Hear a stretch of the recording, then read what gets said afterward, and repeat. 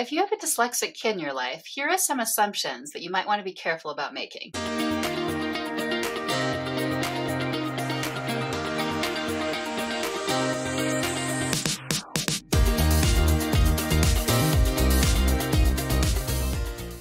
everyone, we're Sonia and Nick, and this is Dyslexia Journey. And today we're talking about assumptions that you might make about your dyslexic kid. And I think that we all make assumptions about people with dyslexia, whether we're doing it consciously or subconsciously, whether we have dyslexia ourselves or not, whether we want to or not, we are going to make assumptions. Right. And it's just true with parenting in general, too, or with, working with kids. Just like part of life that we tend to make assumptions about how things will go. But I think sometimes it's good to sort of challenge those or question them because we can have more effective relationships with people when we do. Definitely. And everyone's unique. And so whether you have dyslexia or not, any assumptions that you make about anyone could be wrong. Mm-hmm. Mm-hmm. And that's just good life advice in general. But to keep it focused on dyslexia, mm-hmm. Let's jump in with sort of some, maybe some of the more common assumptions. Right. And I just want to add to what you said too, that, of course, on Dyslexia Journey, where we're often trying to show other people's experiences so we can make those kinds of connections, and trying to talk about just issues and insights into dyslexia. But it's important, I think, to always know that there's that individualization as well. And so while that can be really supportive to understand general principles, general rules, generally how things go, and other people's experiences, I think the focus of this episode today is really just about more that sort of always having that little caveat or grain of salt, or like knowing that it could be different. Right. And for example, we have a series that's part of Dyslexia Journey called Dyslexic Voices, where we interview adults with dyslexia. And we explicitly try to present a range of different types of people with very different types of careers, people with very different types of life paths, to try to make sure that you're not making, that none of us are making assumptions about the way that one's life is going to go if one has dyslexia. Right. Okay, well, let's jump into one of them. And, actually each of them that we're going to talk about sort of has the flip side.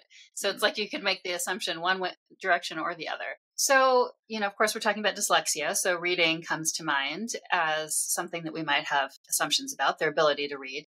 So one big assumption could be that they won't ever be able to read well. And then on the flip side of that with enough remediation, they won't ever have challenges in that regard. So those are kind of two different ways we could have assumptions about a dyslexic kid's ability to read. Yeah, and I think this is probably the most common assumption about dyslexic kids is that they will never be able to read fluently. And I think that is just not true for a lot of dyslexic people. Like, there are a lot of dyslexic people out there who can read fluently.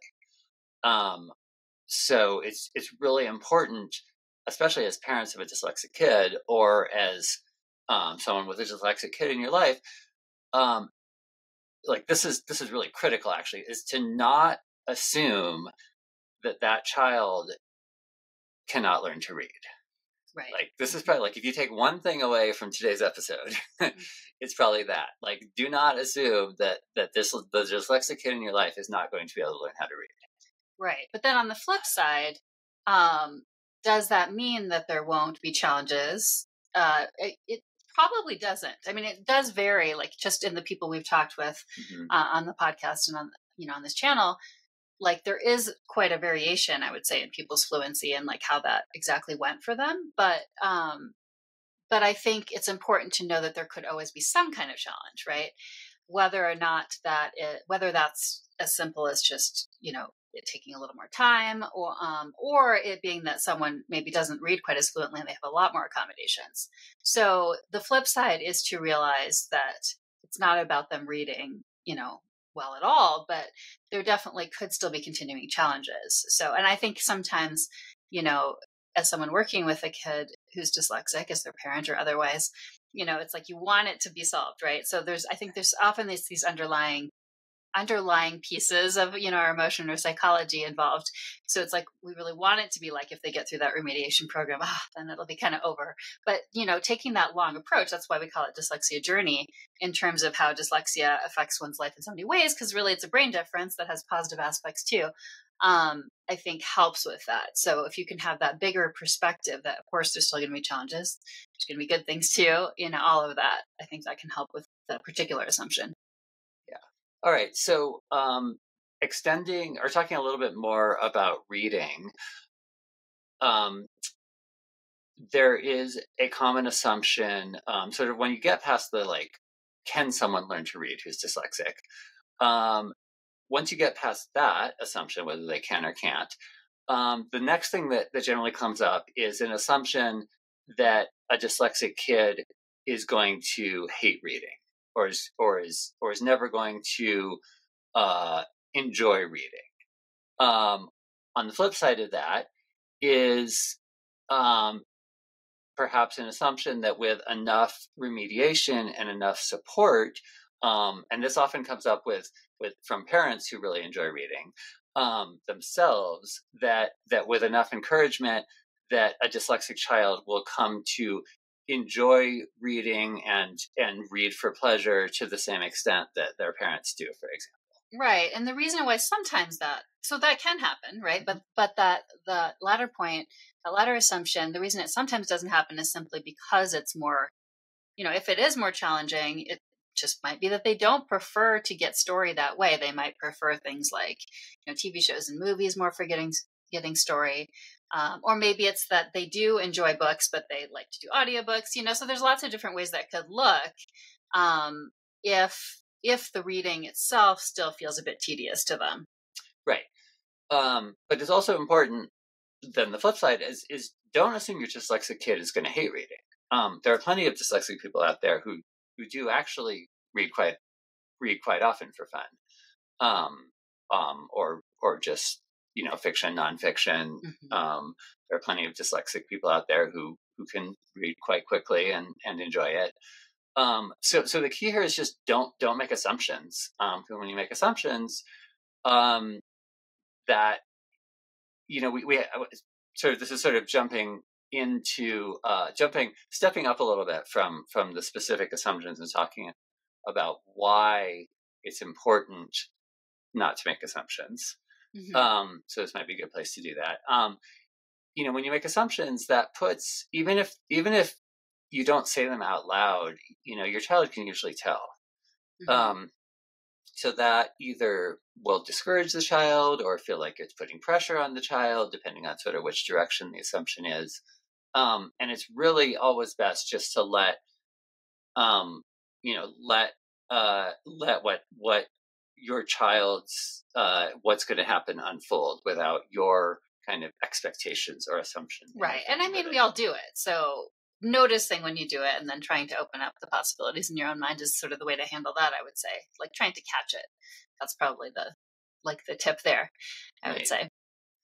All right. So the next assumption to be careful about with your dyslexic kid is to assume that they will not be good at language arts, or conversely, that they will be good at something that requires strong visual spatial skills like art or engineering. Mm-hmm. Because those are often associated as Mm-hmm. being something that dyslexic people often are good at. Right. And so let's take the language arts thing first. So skills with sort of the actual reading and writing, the actual decoding and the mechanics and the spelling and stuff. Mm-hmm. One, if you're dyslexic, those can be remediated. Two, once you get to middle school and high school, even in elementary school to some extent, language arts is about it's really not about the mechanics of the reading and writing. It's about ideas and logical thought and argument and analysis, literary analysis, story, that kind of stuff. I mean, there is definitely still some teaching of grammar and things as well, just different extents at different schools. But I think the point is that sometimes even a kid who maybe still struggles a bit with the grammar and spelling, like particularly if they're able to use grammar check, spell check, and have accommodations, they can do really well often with getting their ideas out. And, so particularly essay writing, that kind of thing, having discussions in class, all of that. Yeah. I mean, so it's not surprising to have a dyslexic kid um, who really can't spell very well, be in honors or an IB or an AP language arts class in high school. Like Hmm. that's a totally normal thing. Right, right. And then the flip side part where, making assumptions about what they might be good at, um, I think that probably pretty quickly would become clear to someone, if they're really noticing, but it's still important just in terms of maybe more generally realizing that their strengths are still going to be so individualized, even though just their dyslexic brain will play into it. I mean, there's still going to be so much individualization there. So Mhm. that's the point to keep in mind with that. Okay.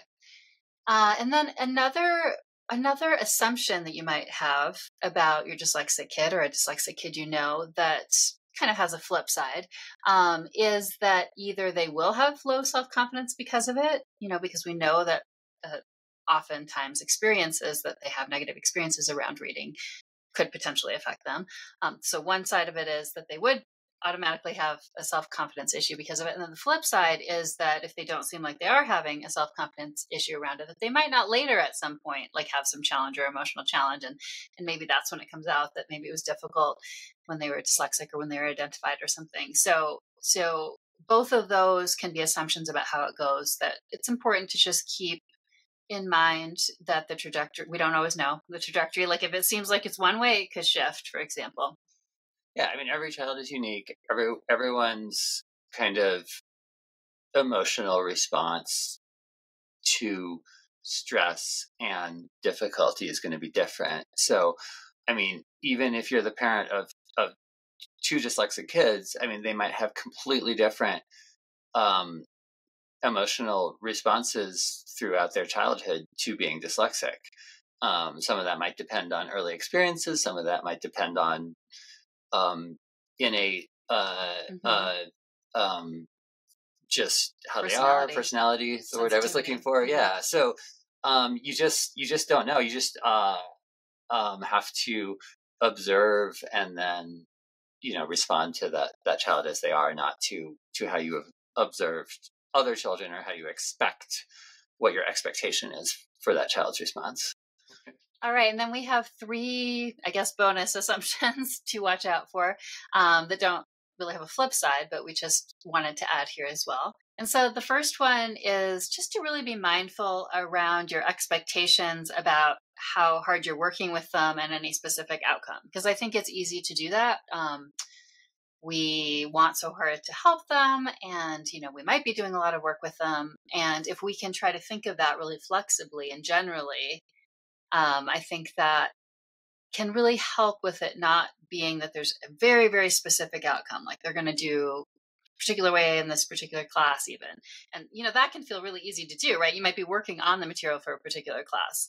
But I think for anything, if we can keep in mind that we're offering support and really keep it sort of that general mentality about it, I think that's really helpful. And again, like that can be, even as I'm saying it, I think that can be hard to distinguish because, especially maybe as a kid gets older, you're helping them maybe to like make the goal for a particular class and try to complete a certain thing. And so it's not that those pieces aren't in there, but it's more like our overall mentality. Can we keep our assumptions more around support and helping them to do what they need to do? So it could be around them finishing what they need to finish. It could be around helping them to learn the material better. But if we can keep them, just a little more like that big level where we're not so invested with a very, very specific outcome. That's what I'm trying to get at.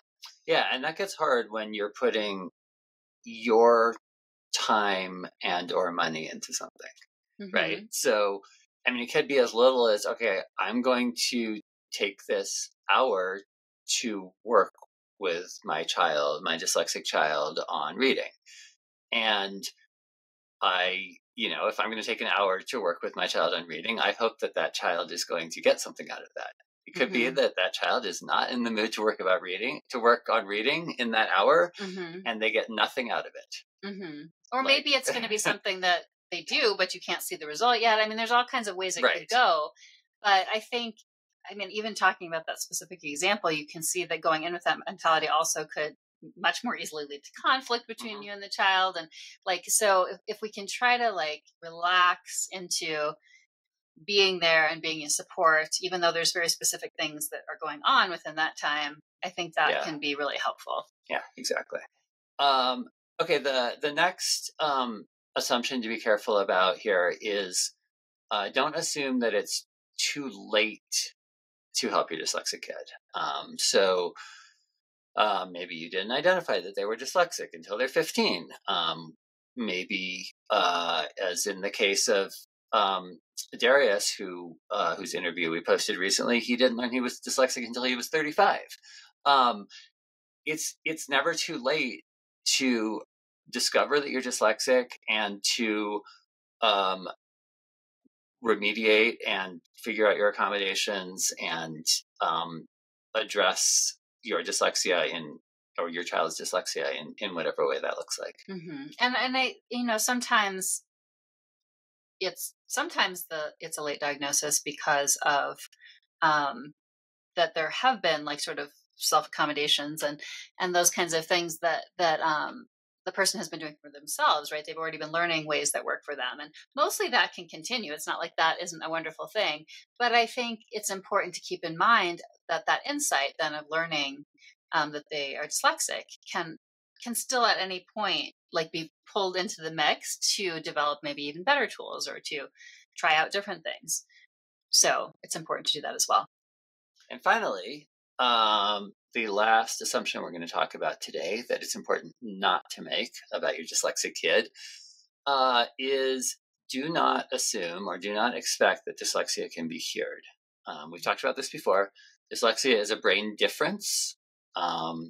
It's not anything that is going, the fundamental brain physiology is not going to be changed. It's not going to be cured. A dyslexic child can learn to read and write and can succeed in school and life.